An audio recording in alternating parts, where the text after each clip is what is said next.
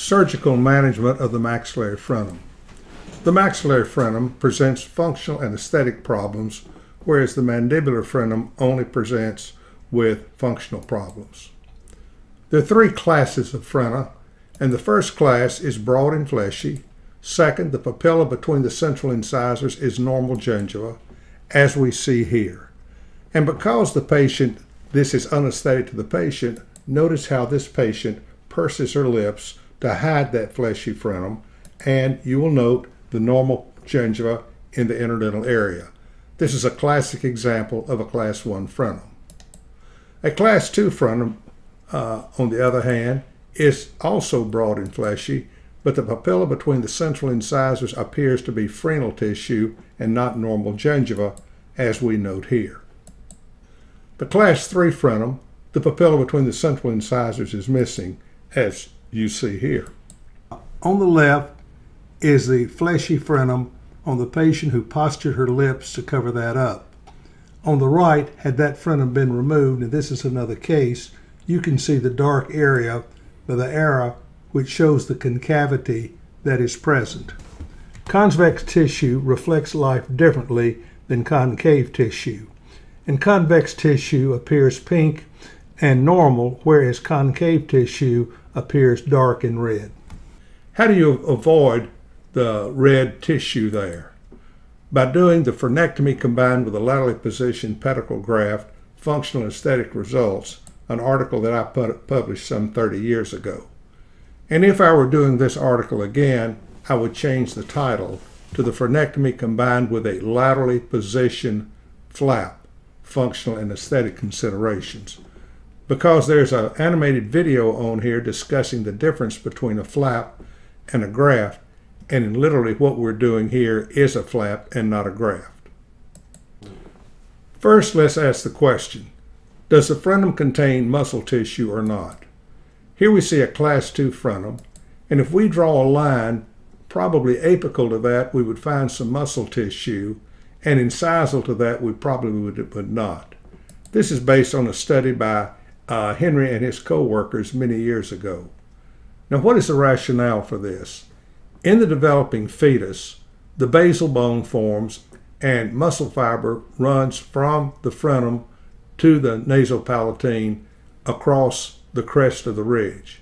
However, when the alveolus forms and grows down from that, those muscle fibers are left behind. So if you take a biopsy apical to this black line, you will find some muscle fibers. If you make it a histology incisal to that, you will not find any muscle fibers. What we're going to do is do the lateral sliding flap, and this is a very important slide. Notice how the Bard-Parker blade is in attached gingiva.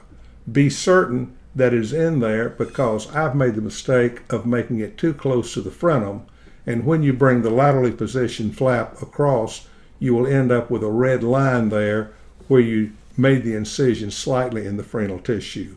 So be careful and don't make that mistake. You can go ahead and remove the apical part of the frenum with a radiosurgery. You can use a scissors as we're doing here, or you can use the laser. That's your choice. And you will notice on the slide on the right that the papilla has been de-epithelialized, but the papilla height has not been reduced because we do not want to create a black triangle. There we see where the gingivoplasty was done. The initial lateral incision is necessarily made apical to the sulcus depth, for you'll see in a moment the reason for that. So here you see us making the lateral incision, and the lateral incision is made apical to the sulcus depth, and then the flap is reflected there.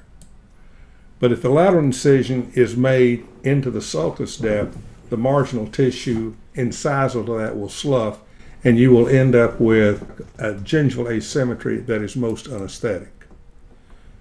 You can see that we're now attempting to position the laterally positioned flap toward the mesial, but you want to go well up into the lip, split thickness wise, releasing the flap apically by very sharp dissection.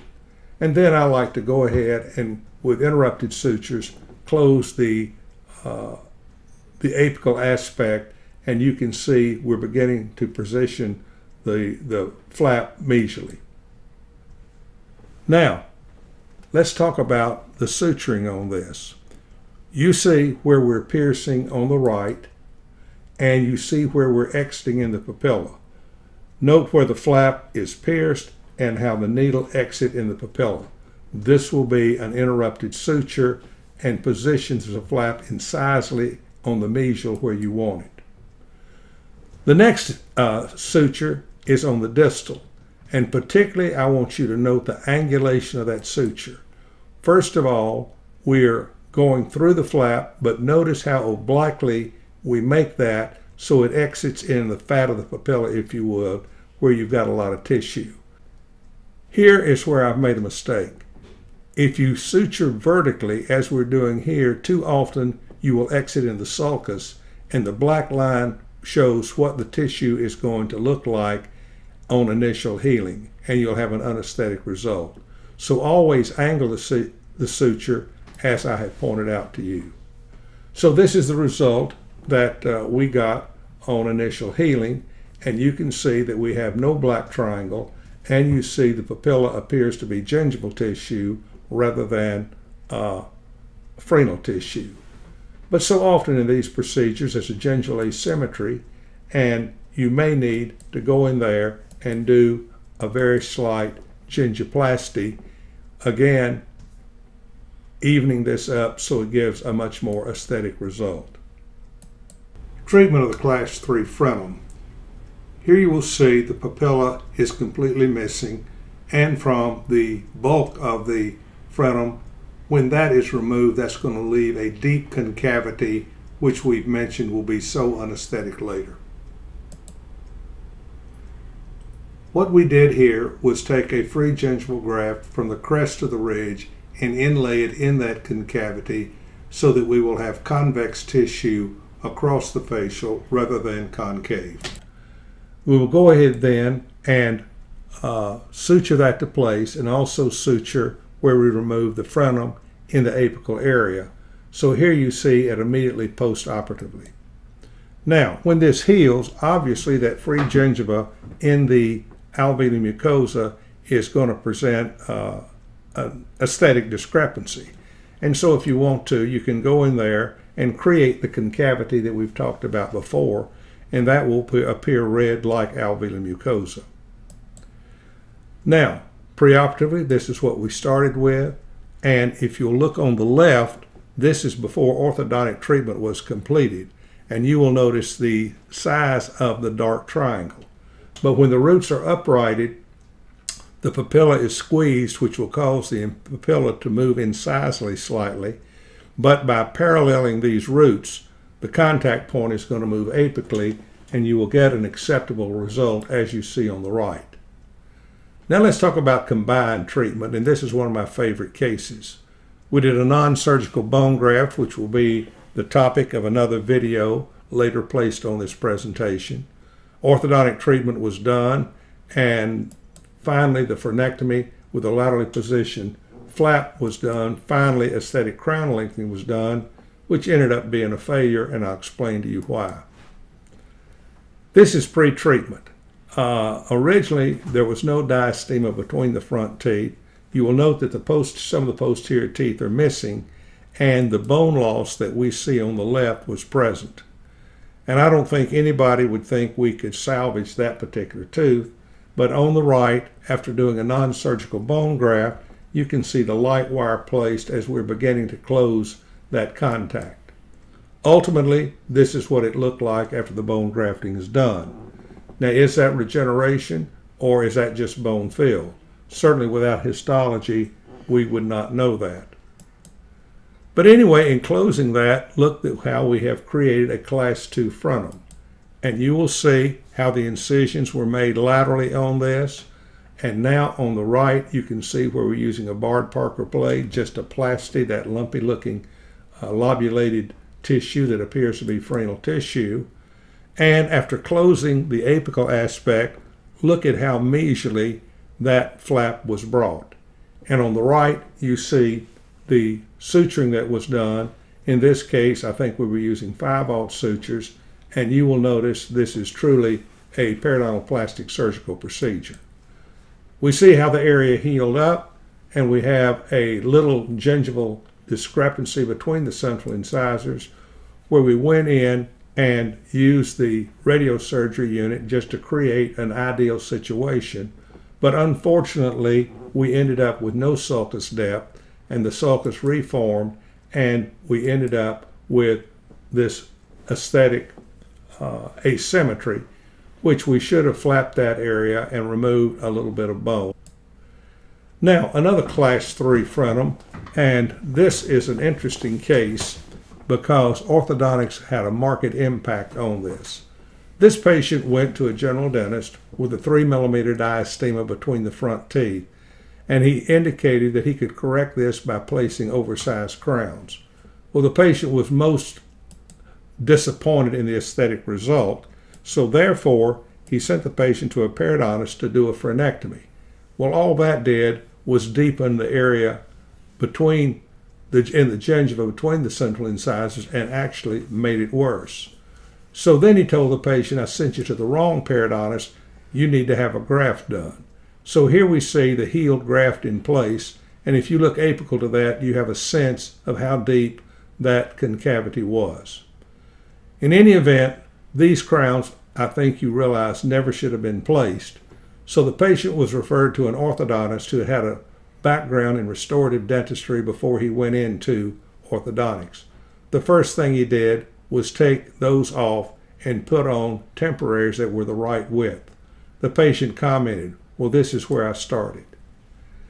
So this is the day when he took the temporaries off, and then 6 weeks later that 3mm diastema had been closed down to 1, and you can see the crown size is normal.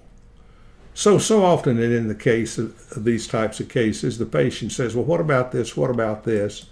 And it morphs into a full orthodontic case.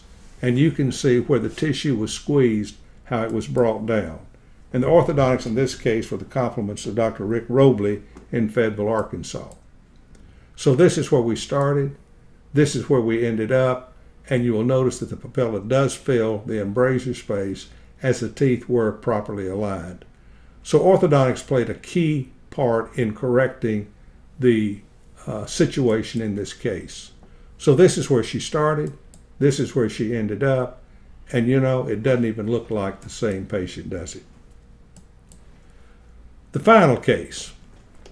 This was an African-American ICU nurse who had been in orthodontic treatment for about 3 years. I think the diastema in the area here probably was 5, 6 millimeters, and this is in the middle of orthodontic treatment.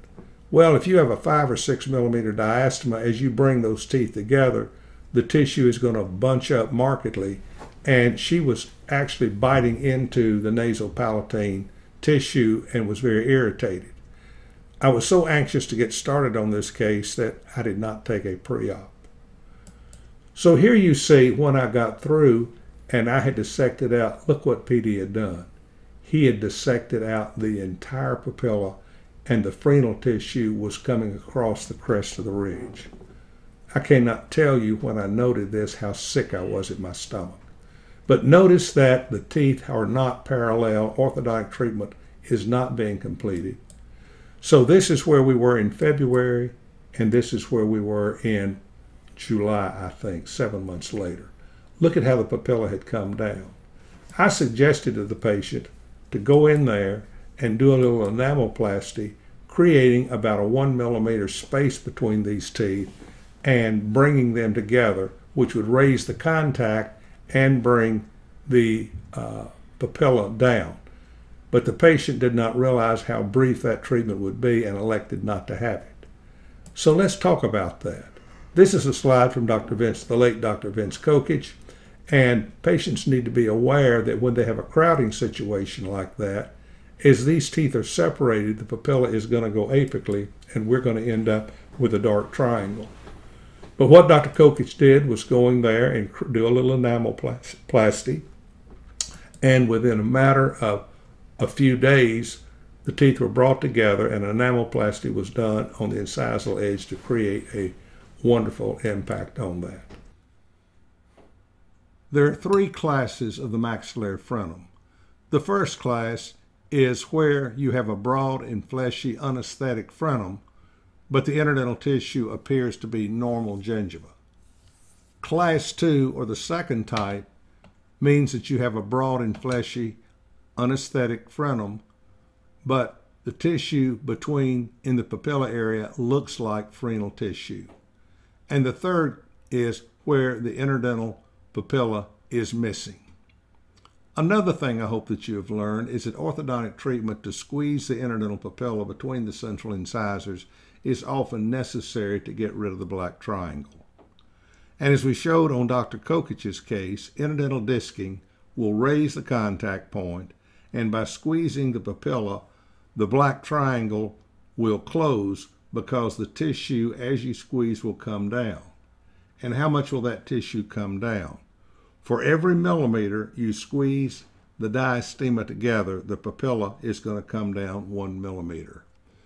Unfortunately, I never got around to publishing this, so hopefully this video will help you understand the treatment of the maxillary frenum.